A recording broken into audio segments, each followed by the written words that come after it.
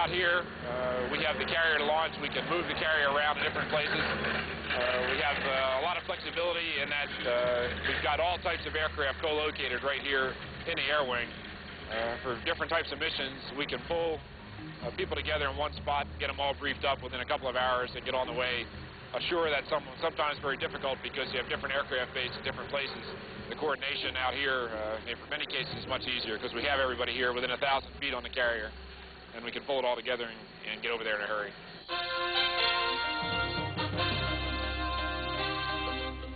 When it pulls out of port, it's a full-up airfield, full-up round, ready to not only defend itself, but ultimately, and its primary mission is to project power. All the ordnance is there. It doesn't have to be shipped over. All the aircraft are there, all the air crew, all the fuel, everything required to project power at a moment's notice.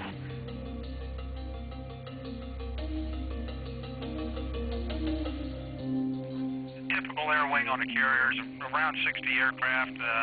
It's made up of a couple of F-14 squadrons, a couple of F-18 squadrons, one A-6. A couple of carriers have two A-6 squadrons on them, an EA-6B squadron, an E-2 squadron, and an S-3 squadron, and then the SH-3 Hilo squadron.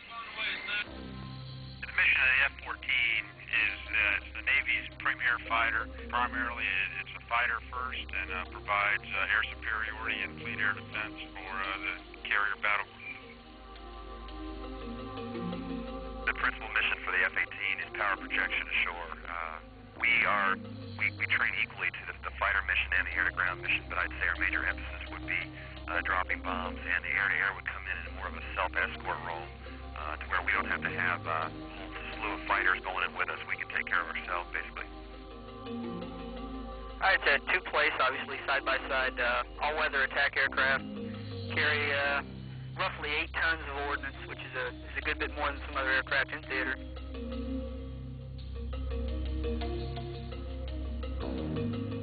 The airborne controllers are all in the E-2C, the Hawkeye, and those guys are, and the F-14, F-18 guys all work together fairly closely for the air defense role. The EA-6B Prowler is a jamming platform. It provides some electronic surveillance and some electronic jamming of different frequency bands.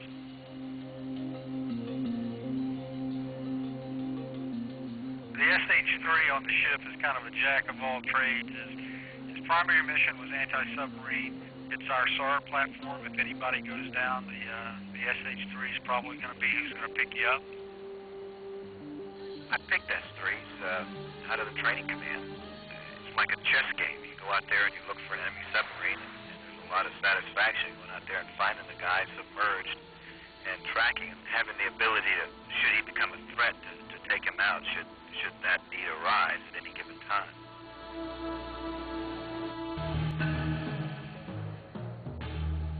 Mission of the A-6 is all-weather attack. Strike and target a long way away. We can do it single ship, we can do it multi-ship if we need to. Generally, flying at night in bad weather will be a single ship. We can do that down to an altitude as low as 200 feet. The A-6 is an all-weather bomber. It's the only one that the Navy owns. So we can fly in the rain. We fly mostly at night. And the cloud cover really doesn't affect us that much. We use our radar to target in the target area, and so it doesn't hurt us that badly. We can be a little more accurate if we can use our FLIR for detection and ranging. We can be a little bit more accurate, but the weather really doesn't affect us that much. The weather only hurts us getting our strike groups together. The A-6 also flies the tanker mission on occasion. There's always a lot of activity, and you have to, follow a plane around if he's getting to be a low state after he's had a few approaches, and you have to position yourself almost perfectly so that if he bolters again, then you can look up and you're right where, he's expecting to be, which is at the 1 to 2 o'clock position. Tanking can be, this is one of those things where once you get good at it, we like to kind of press the bubble and see how quickly we can get in the basket and with how much flair we can do it. But let's say you've had a 14-day layover in Palma, Spain, and you haven't touched the stick, and now you're back in the cockpit again.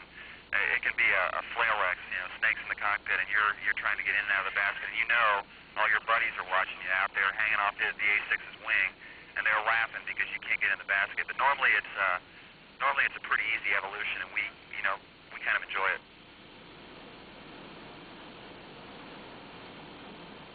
The BN is obviously sitting right next to me, and I can look at him when we're flying. We can talk back and forth. It's kind of comfortable to see the guy sitting right next to you, as opposed to just hearing a voice over your intercom system, knowing he's sitting behind you.